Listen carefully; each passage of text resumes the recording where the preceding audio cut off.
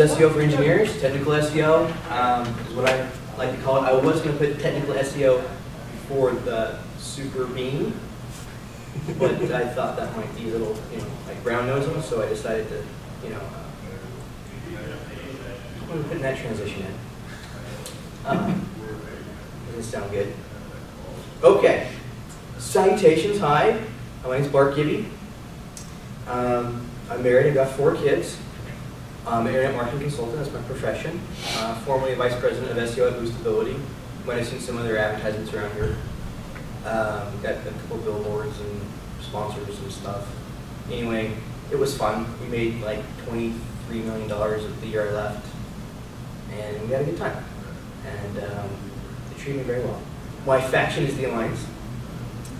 My race is known, and my class is Warlock. I don't know if you guys are familiar with World of Warcraft, but I really enjoy it.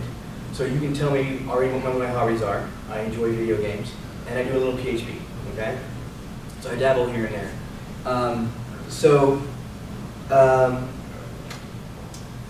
wanted to start with some recent Google algorithm changes, just to kind of get you guys a little familiar with what's going on with SEO. Who here feels, do you feel like you know what's going on, AJ? No, I think I'm a little bit out of the loop. Okay. So, what was your name again? Ethan. Ethan, okay. Anybody else? Mobile Gibby? Is that happening? Yes. Yes, Mobile Gibby. Yeah, definitely. How about you in the back? No, I'm okay. Clueless. Welcome. Right on. So, each year Google changes its search algorithm around 500 to 600 times, according to Moz.com, which is a company who runs, what should I say, millions and millions of tests on searches. And they have a whole team of, well, they have main one doctor who's a doctor, who's a statistician. And he runs their Mozcast. It's like a weather forecasting thing, and I'll show you that in a bit. For like, what's the temperature on Google today? Is there a lot of rate change going on, or is it pretty calm? That's how they kind of know these things. When I first started, Google came out and said they only did like 265 a year. That was like in 2006. They've hired thousands of engineers since then. So they have so many more things now. They've got maps and all these integrated pieces with AdWords and that cool bar thing at the top. What do they call it? All of a sudden, my mind just went blank. Shoot. Anyway, but here's your official post about the mobile get-in. But it wasn't really that people kind of freaked out because they brought it out first before they actually implemented it. They don't usually do that. Usually just implement stuff and you just figure out later what's going on. So people kind of freaked out and called it mobile get-in, and there wasn't a really big change in the weather according to Mozcast. There are some really awesome recommendations by Google. I don't know, has anybody looked at this document yet? So there's some specific SEO guidelines that they have for mobile. One of the major ones, well, I shouldn't say major ones. We'll just start with one I found quite amusing. They wanted to make sure that when they said mobile, that everybody understood they were only talking about smartphones. That does not include tablets. So they made a big deal out of that a little bit. And where did my mouse go? There it is. Okay. So you guys can't see that, can you? So yeah. Okay. Here it is. So basically, they want you to just understand the different devices. Any good UI guy is going to take the time to understand who's using the website. And so it's, they're saying it's mobile, not tablets. They go through, there's a lot here, and if you have the time, I highly recommend you go through it. If you're interested in mobile,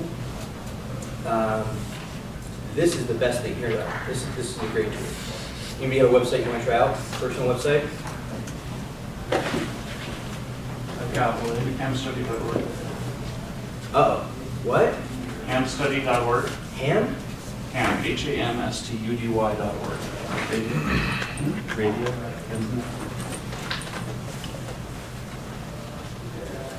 Sorry, Is that right? Oh, yeah. Okay. Did I get it wrong? Red bar there. Try HTTPS though. Okay.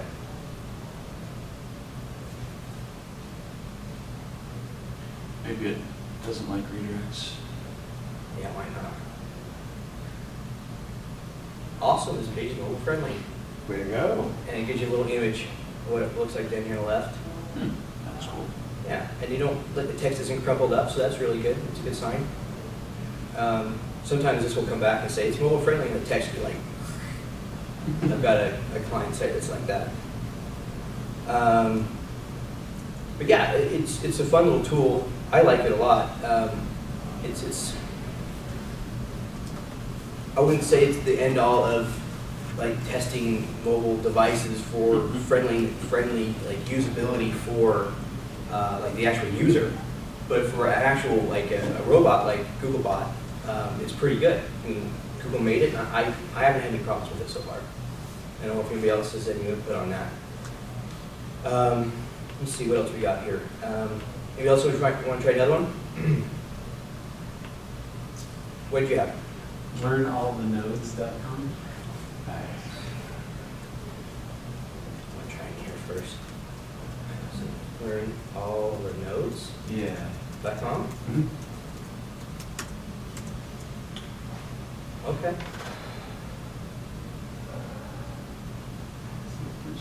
These are JavaScript nodes then? Yeah. Okay. Right on.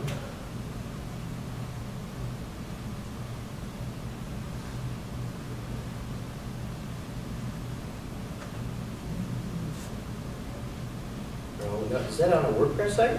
No, I built it. Okay. That looks pretty good too, at least from their screenshot there.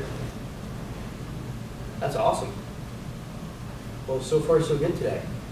That's good. Anybody else? I'll give it a go. Mine, batteryheads.com. Whoa. No. Jeez. There we go. Right side? That's it. You know, I can't tell you how many times I've had a client tell me their domain name, and they have misspelling in it, or a hyphen, and they don't mention that. You know, and you start working on it, as an SEO, it's like, you know, you're a week or two into it, you've already got like content and stuff, and he hasn't got back to you yet. You know, and you know, 2 weeks later, it's like, you've already built links for him or whatever, you know, we got content out there, and it's pointing to the wrong site, you know? It's happened a few times when I was younger. Thankfully, I haven't had to deal with that lately. So, so what is battery? What is the battery heads do? It's a Magento site. It's e-commerce. Oh, right on. Battery. I haven't played with Magento since like 09. But the guys, the programmers who were programming, the engineers were charging a lot of money for Magento. It was like, wow. We were on the community edition, but there's an enterprise one that's like 15, 20 grand a year. Whoa. Yeah. And just to get one an easier to look at for us, he was charging us a lot of money. And I was like, wow. Magento's a pretty good niche for some guys. You know, it was totally worth it. How do you fare here? Let's see.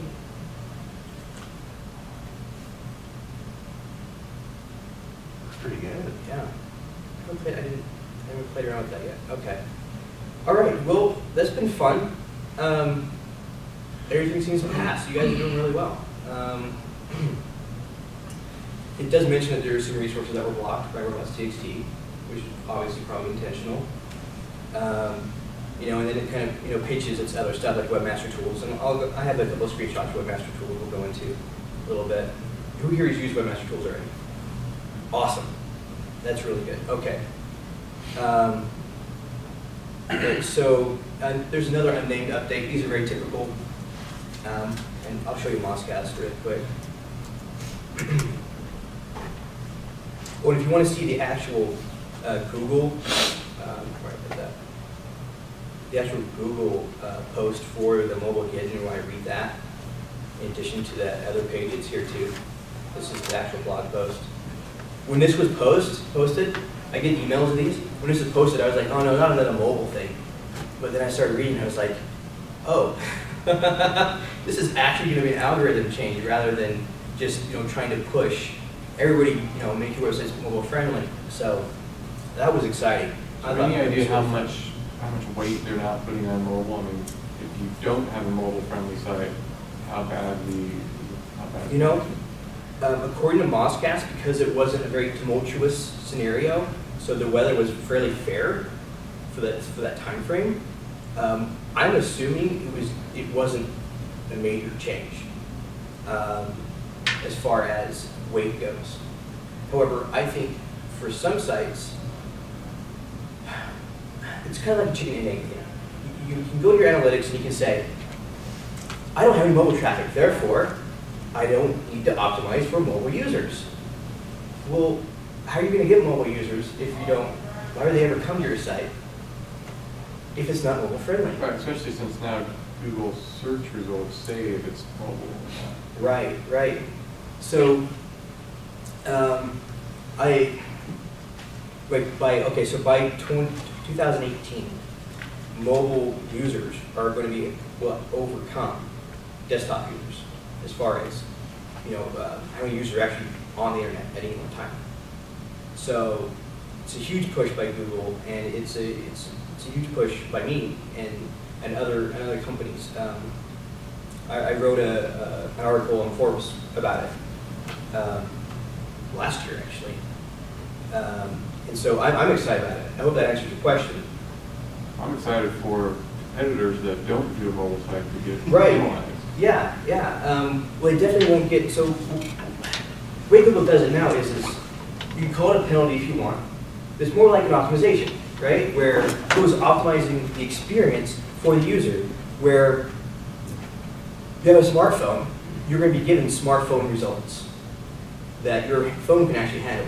Because Google's not going to send somebody to a website that isn't optimized for that user. Because that's a bad experience for that user. And Google's going to try and be doing that at all costs. So the optimization only takes place when doing a search on mobile? Or does it rank it higher even on desktop? That's a great question. In the past, before this, I would definitely say yes, absolutely. And then with this new update, since it's still a little new, I'm unsure on that. How long ago did this update happen? It's about a month, I think, or 3 weeks. Interesting. Let's see. April 21st. Yes, is when it actually came out. It was divulged on the 26th of February. Check my Google Analytics and see if there's any bump at that point. Yeah. Because yeah, mine is pretty much the only ham radio study website that I'm aware of that's responsive. And then Pigeon is just local. So if you guys do any local kind of stuff, Pigeon isn't really like engineering kind of based at all. Mainly your marketers, SEO guys are probably handling anything to do with Pigeon. Then there's some Penguin. Penguin is it's about links and quality of links. Has anybody ever noticed lately that they like Google more or less for the last 2 years, result-wise? Yeah, see, well, I feel the same way. Whereas I haven't really run across a result that I haven't gotten my answer lately. So I've just been satisfied. It's met my expectations. And they've been continue to do that, so I haven't ever switched to Bing. I've tried Bing for an experiment for like a month. Like I defaulted my browser to it. But what really got me was the mobile integration that Google has for me. So I kept going back to Google for like maps and other things. And so I have yet to switch. And I still enjoy Google. And I think it's because they keep innovating and they keep making humongous strides. Let's see here.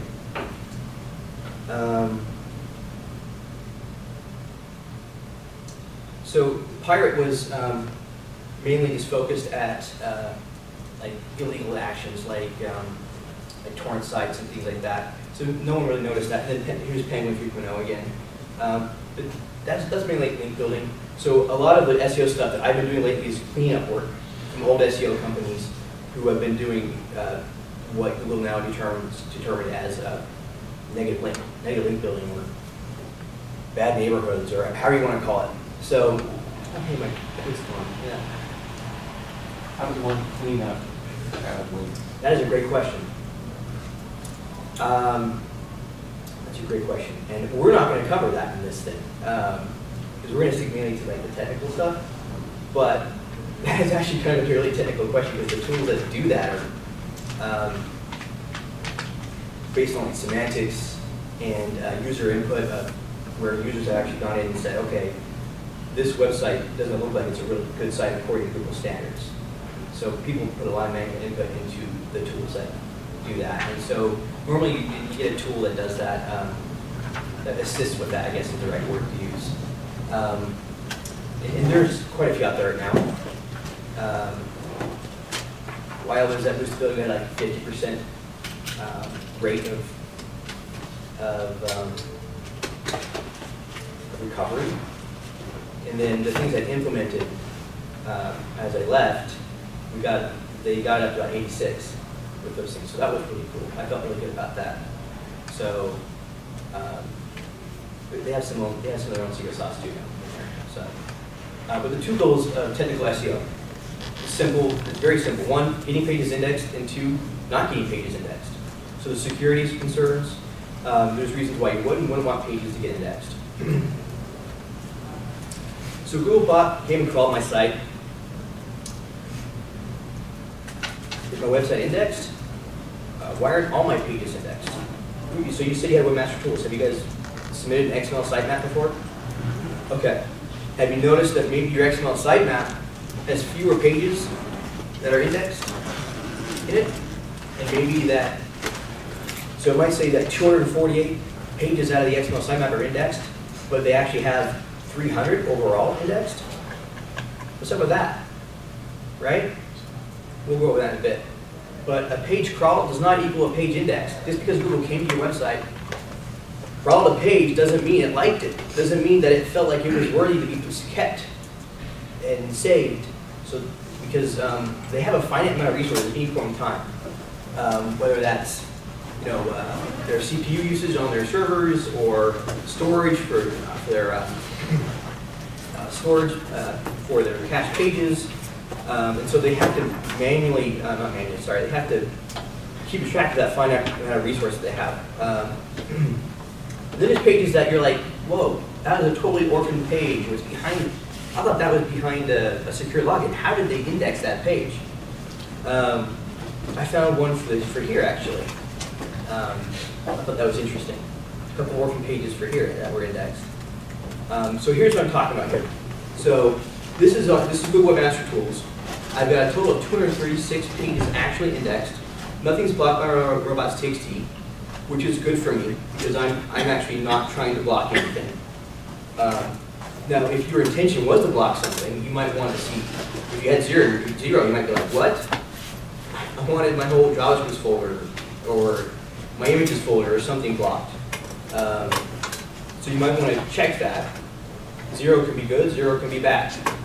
And then here's my sitemaps. So I submitted 336 pages, but they only like 296 of those pages. So there's like 40 pages missing. Why didn't they like those 40 pages? Well, because this is a blog site, it's most likely because it's like a tag page or some sort of redundant content that Google just doesn't want to have multiple copies of that content. What's the point of that? So Google just picked the page. And there's ways it can help Google control that, what page to pick, and then just discard the rest because it didn't need it. So if you also notice, I submitted 336. Google liked 236 overall that are indexed, which is really interesting. Because here they also say that there's 296 indexed, which is more than this one. Isn't that a little baffling? There's a difference between index and crawl, is that what you said? Yeah, there's a difference between index and crawl, definitely. So, do I have it here? You know, let's pull it up. And then the sitemap is, which one is sitemap related to? The sitemap is, so, it's just an XML sitemap. Yeah, so you submit a sitemap, so you submitted 336, and the index 296 of those, but then they crawl separately, right? Googlebot crawls separately from the index? Right. The sitemap? Right. Yep, they'll crawl all the time. And I think right now on this blog, they average about 70 pages a day they like to hit. And that's all in your stats. That'll be down here in your crawl stats there. But yeah, that's an interesting conundrum, right? Then you wonder, what is it like if I just go out here and just do a site colon query? Go. This is my blog. You get an extra H in there. Did I? Barth. I'm having a difficult time with this keyword today. All right. So it's 234 pages. That's about right. Right? Google is so funny. I wish I just get their. Now there's only 100 results. That's interesting. Do you see that? So what I did is I just did a pagination here. I just clicked on a different page, the last page, 10, and it's omitted some results because it's extra content that is duplicate. And Google's like, hey, you have a lot of these extra pages. I index these anyway just because I'm beefy and I can, you know. And so just in case someone might want them someday, and so now I have. Now I've got back to 234. So it thinks, literally thinks there's over 110 pages. That is only on about 110 pages I have that are unique. And so, what is up with that? That's very interesting, right? Well, it has the way that WordPress is made, just default, and the way that Google works. And so, and we'll go over that too in a little bit, as far as what Google deems what's important. Okay, so these are minimum requirements for indexing a page. Okay, there has to be demand for the content, right? If there is no demand for the content, there's no reason for Google to index it and keep it. So they have trending things like, let's see here. Let's talk about, so if a rock star dies, okay? All of a sudden, someone might publish that, and then it starts trending in search, right? And then, so Google wants more and more content of this topic. And so, and because it's someone who has a nice brand, more content is generated. So that's a great thing. And so demand and supply go up. And so that's awesome when those two things meet. But when demand and supply aren't there, when the supply is not there, Google's like reaching for stuff, right? And then you have to keep refining your results. And so, so Google works very hard to make sure it's on the edge of every single trend it can find. And you have all these wonderful algorithms that are all about trending and demand and what it's anticipating will be based on historical data. And it's just quite amazing. That's one reason why the Chrome browser is so fast. I don't know if anybody else uses Chrome. I love Chrome because they just are awesome predicting stuff. I mean, the WebKit itself is an awesome browser. You guys probably use WebKit, right? I've used a lot of different things. There's some Okay. things I'm really frustrated with Chrome for, but they're not things that apply to most people. Yeah. Yeah. But yeah, WebKit was awesome. And then Chrome got a hold of it. Google got a hold of Chrome, and I just really enjoy it. So the URL, so it has to be URL to that content, okay? So if your content is hidden inside of like JavaScript or Flash, Google can read those a little better now, but it still can be hidden, and I'll show you some of that stuff too. I've got a case study that we'll go over. But it has to be a URL to that content. Without a URL, Google can't send the user anywhere. So, so it has to be a URL. There has to be demand for the content, and then Google has to know that it exists. It does this to links, browsers like Chrome, IE, toolbars. If you're familiar with Alexa, Amazon bought Alexa. That was a whole play back in the day. That was fun. I use it, of course, with Bing. So they do it through their domain registrar. I don't know if you're aware of that. They're a domain registrar. They're big in the DNS. Because they're a domain registrar, they have access to some of the WIZ information, not all of it, but some.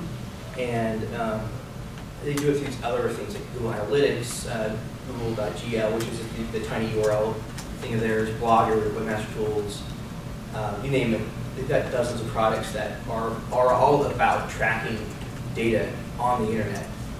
Google Plus, Occur. Pings and submissions. I haven't done that for years, but yeah, you can submit your URL to them still. So these are like the 3 basic minimums for getting a page indexed. And so there becomes some issues where if you want content not indexed, well, how do you make sure that Google doesn't become aware of it? Well, I don't think that's really super possible anymore. I really don't, especially with the browsers.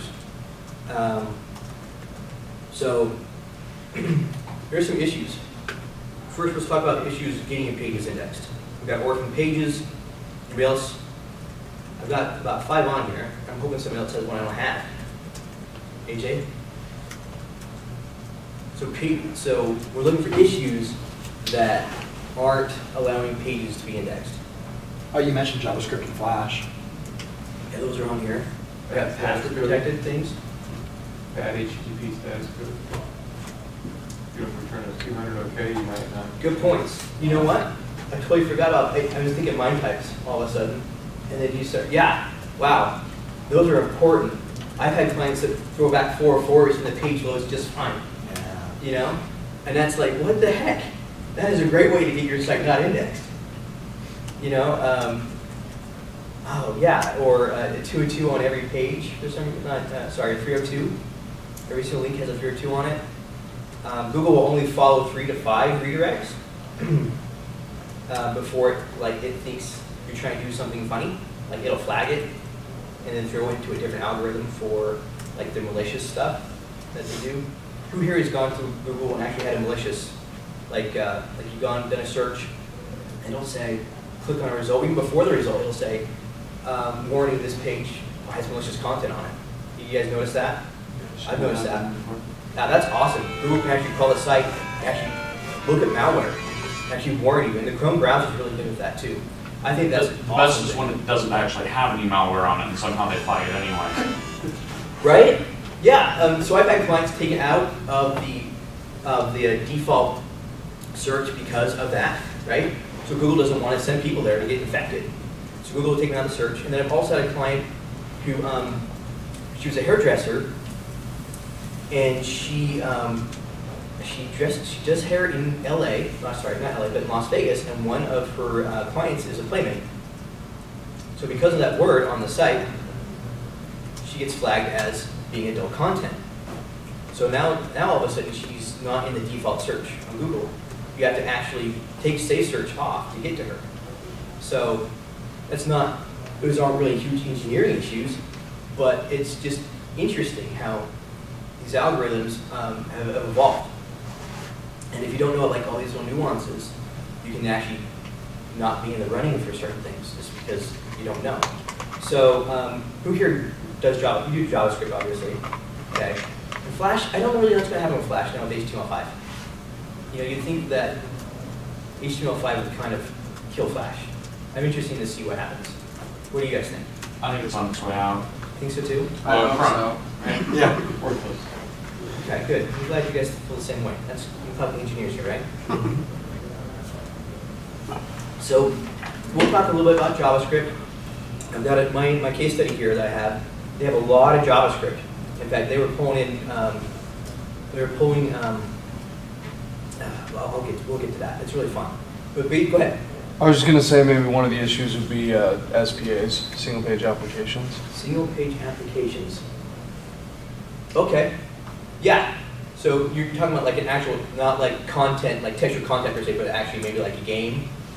So a lot of the frameworks now, like Angular, for example, utilize what's called a single page application. So Okay. it just loads it in one page. So it's So when you real-time take web applications are, heading that direction. So basically you're doing pagination? All of the content is generated on the client side. All the templates and everything are rendered on the client side. Okay. If you go to a different URL, it doesn't actually load it from the server again. It's all JavaScript based. Right, yeah. Chrome or Google I'm does not have familiar some with that things term, you so can yeah. do to make that work, but it's kind of weird. Yeah, I'm not familiar with that term, so yeah, that's exactly the kind of stuff we're going to be talking about, where you might have like several pages and you're clicking through it, but the URLs aren't changing, right?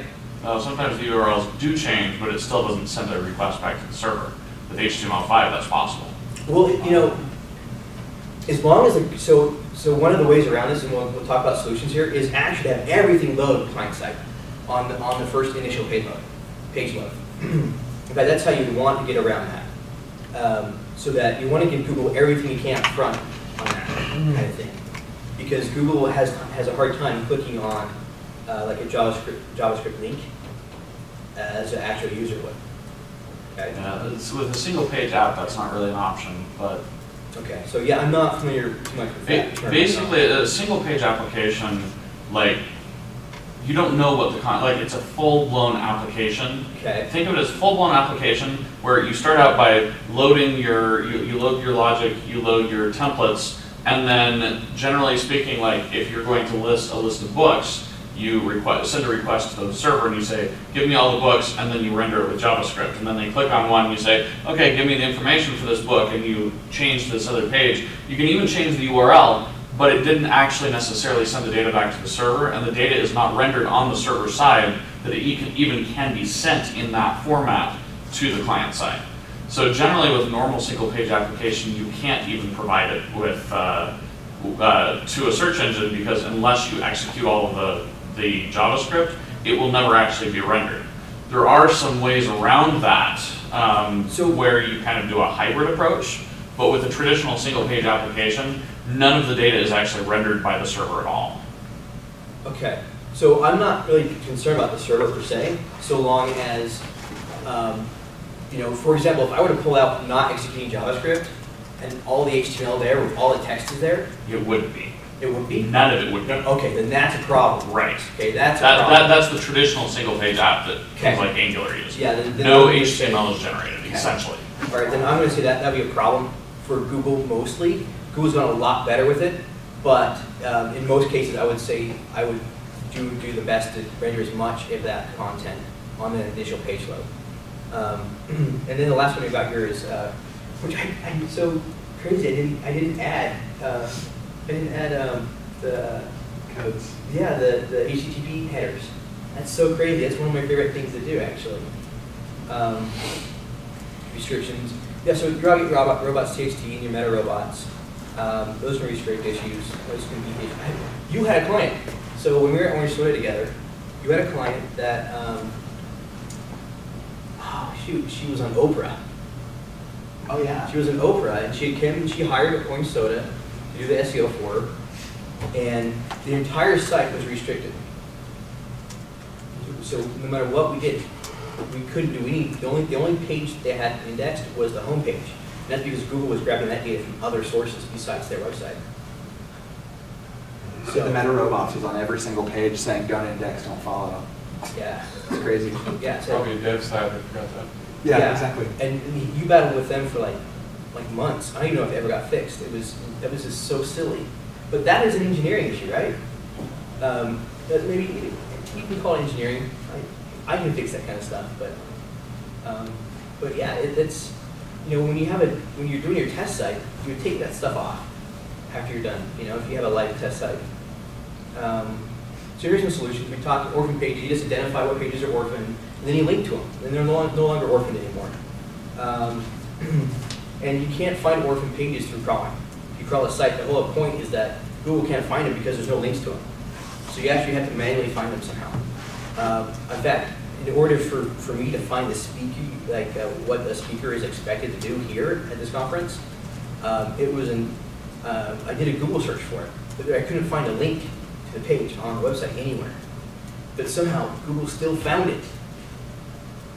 And so I thought that was interesting. So I thought I mentioned it to Victor. I don't know if he wants to be indexed or not, but it's there. So you can, if it's password protected and you don't want it to be behind that password protection, you move the content out of there, or you can just remove the password protection, which is probably not the best option because you probably protected it in the first place for a reason. And so, you know, yeah, I mean, obviously it's a case-by-case scenario. You can change links and add URLs for JavaScript. So, you guys are still using Ajax as a fun term still? Okay. Sure. So when you're doing asynchronous queries, we talked about it already. Make sure all that HTML is loaded on the page load. And then if you're going to do any requests to the server, I really, from an engineering point, my job isn't to tell you guys how to do your job, but rather just to show you how you can optimize the experience for search engines. So search engines want to see everything that the user gets to see. So anything that's hidden needs to be loaded when the page loads. I guess I've said it 5 times now, but I can't stress that more than enough. And we'll talk about the links too. You use JavaScript. There's about 4 different types of ways you can, at least that I've got examples for how links can be made. There's really bad ways, and then there's optimal ways where Google can actually read those. And I'm actually going to pull it from another presentation from a gentleman, I think he was from somewhere in Europe, but he calls it hijacks, which is an interesting term. So anyway, for Flash, it's the same solution really. Basically making a Flash file for every page, I guess, is what you would do on that.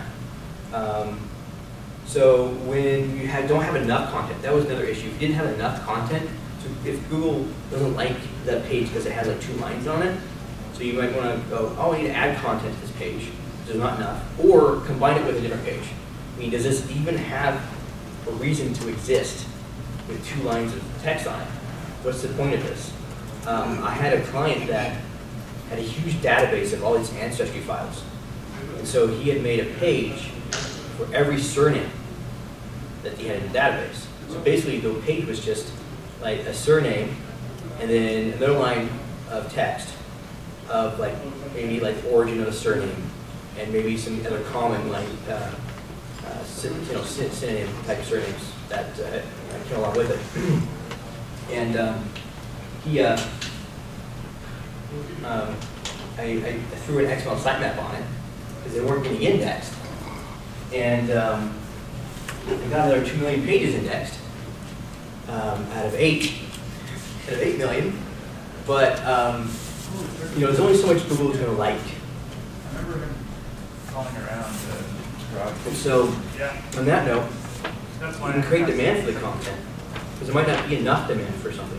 But that's more of a marketing job. Like if you have a new product that no one knows about, and you create demand. So, so there's 2 questions really. Do you want this page for any single piece of content to be indexed or not? So if yes, you want to link to that page, you want to create XML sitemaps.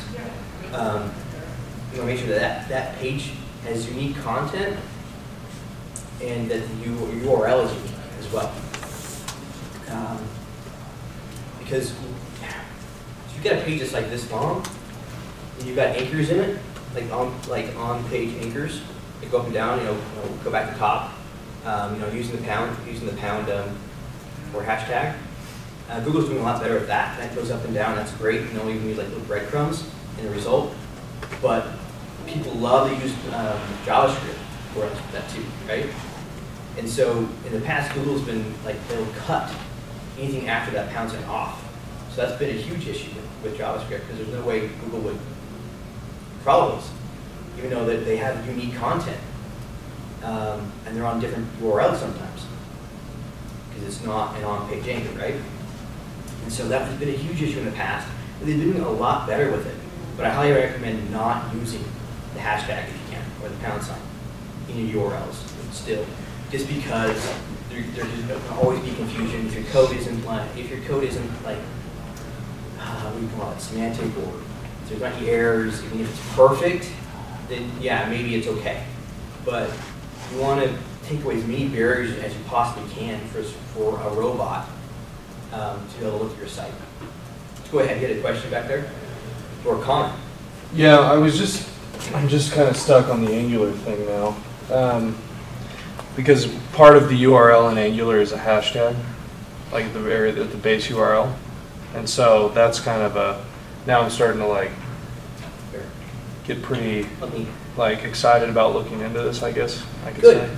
Good, I'm glad you are. I'm very hands-on. It's because here's the problem I see, that like Google created Angular, right? And so that's where some of the, I don't know, I'm just trying to figure out from your perspective what direction, you know, because really like Angular's being pushed as the next real-time web, right? So does that make sense? Like there's kind of a paradox that I'm running into and I just can't get around it right this second. Well, Google has a lot of different silos inside of it, and they only talk to each other. The teams only talk to each other when they have to. Mm-hmm. And so that initiative might be a total like marketing initiative where they're trying to create some sort of niche to combat all the other companies like Amazon and Bing or Google, or Microsoft, if you will. And so, so their initiative is probably mainly just to get the software out and get people, you know, using it. And then they'll worry about those other things later. I don't know if that makes sense. But I don't know enough about it to say anything really from their perspective. Go ahead. I was just going to say the Angular was not ever intended to be used for content that's supposed to be indexed. Although there are some ways you can use Angular so that it will be indexed if you structure your pages right. But as a general rule, if you want it to be indexed, it's got to be at least formatted to a certain extent on the server side. And then you can take and dynamicize it on the client side. But if you want it to be indexed, it has to be rendered on the server. What is Angular doing? Angular is a JavaScript framework for creating single-page applications. Okay, that's what you talked about earlier. Yeah, we could show you some examples of it. Yeah, I don't want to derail your whole thing. Yeah, you're fine. But I was just curious if you had known anything, and now I'm... It's a big issue. But that's actually an issue that I deal with Ham Study, Yeah. because a lot of my stuff with Ham Study is single page. And basically the way I do it is I have two types of pages. I have like the practice test page, which doesn't need to be indexed, and so it's a single page app.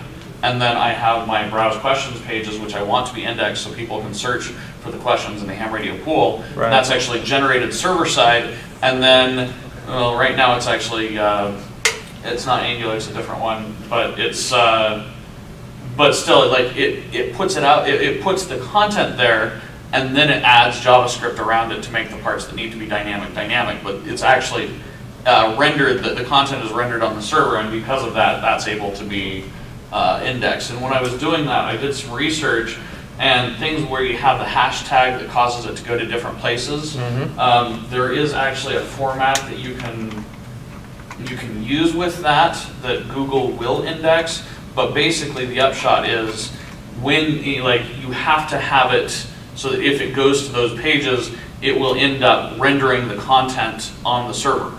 And so, like, even if you have it so it can change the content client side in single page style, if you want it to be indexed, the content has to be rendered on the server. Just that's the golden rule of thumb for that.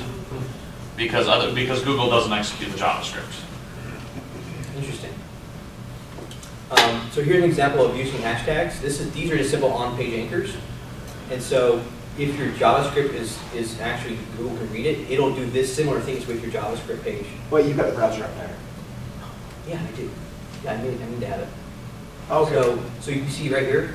So I've already clicked on it, so they're already purplish. So these are all different locations inside of this single page, and they're using the on-page anchors. And so your JavaScript applications can have this happen too now, because they're all using the hashtags or the pound signs. And there's all sorts of really cool, neat little things here, but I just wanted to show you that so that when it's done in a way that Google actually likes, you can actually get things like this in here, and Google's indexing and they like them.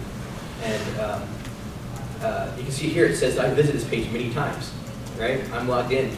It knows I like this I've downloaded this program many times. It's just a crawler. It's just a broken link crawler. I've used it for years. It's free. I really enjoy it. So where are we at? And be sure the page has unique content. And so, like I was showing you earlier with my blog, because it has so there's possibly only 110 unique pages out of over 300. So I have over 200 pages that Google doesn't really like on my blog. How do you figure out why they don't like Well, you can go through and see what pages they've actually indexed. And what I'll notice, because I've done it before, is that only really the posts Google really likes. So it'll index the posts, and then maybe the category pages, the main category pages that give like little blurbs of each post. And so the other things like the tags and maybe the author page, other things that are in WordPress, it probably won't like those. And so it's like, oh, there might not be enough content. I had a plugin once too that made a URL for an image I had. So you can make a comment just on an image. And so I had to pull that off because it was being junky. Because I was adding a lot of pages without content. So on that topic of not being liked by Google and also the unique content, so this is kind of real world, this is from my battery site. We sell a lot of batteries that fit in 10 different cameras. Okay. So the page is almost identical for 10 different URLs. There's different, each one at the top that says this is camera model 100S or 200S or 300S. The rest of the content is mostly the same. Okay. So is that how they don't like that? So Google has very specific things it likes, and they have rules that they want to see happen. And for things like that, they even have pagination you can do in like metadata. You can look that up. There's a whole video on it. But because of the way you got it set up, like so in the metadata you can say, and we'll go to schema.org too. Schema.org, we don't have time. Shoot. Schema.org has all that stuff on it. But the best way to do that one is actually to have all that content on one page and just have a selector saying, because it's hard to write unique content for each one of those, right? Because the only thing unique about each one is like the ID number, and it might be like a different size, right? And so if I'm going to buy like Energizer AA, AAA batteries or something, I might. Well, I would definitely put those all on one page, and then have just a different. It's like going to a clothing store where you have different colors. You don't want to go to a different page for every color. Even as a user, that's annoying.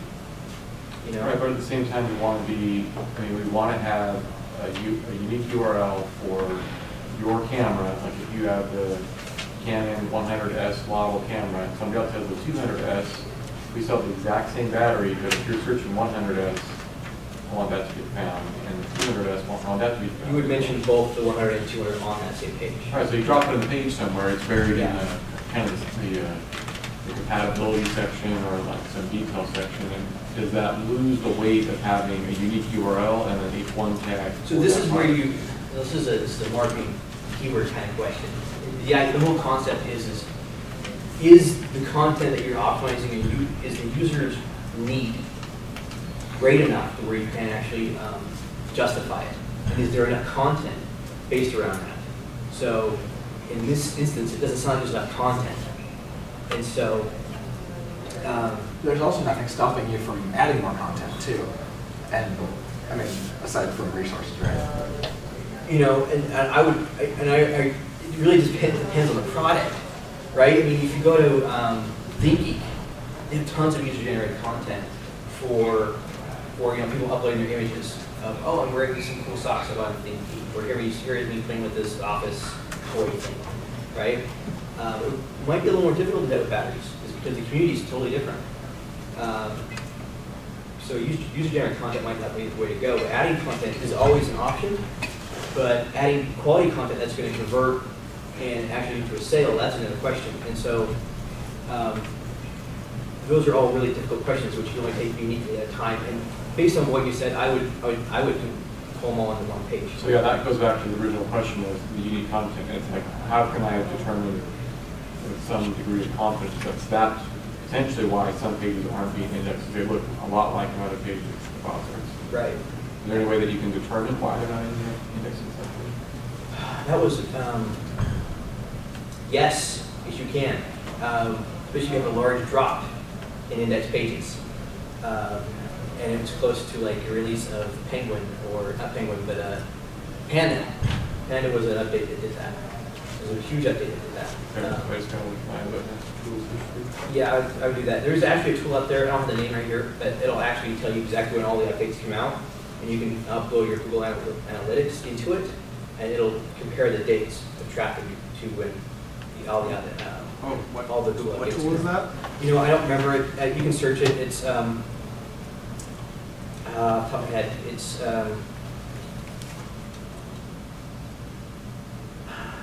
you know what? I can't remember, honestly.